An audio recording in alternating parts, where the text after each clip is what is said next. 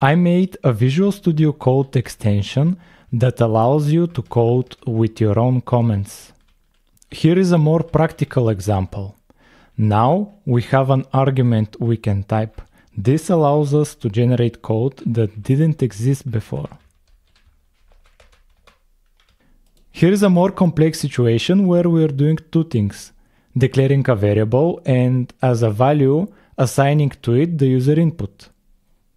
This will use two comments. One of them for declaring a variable and assigning a value to it, and another for getting the user input. But how will we combine them? We will combine them by first getting the user input, and then, instead of pressing enter again, we type the next comment, which is to declare a variable with the name user input, and for the value we will type an underscore.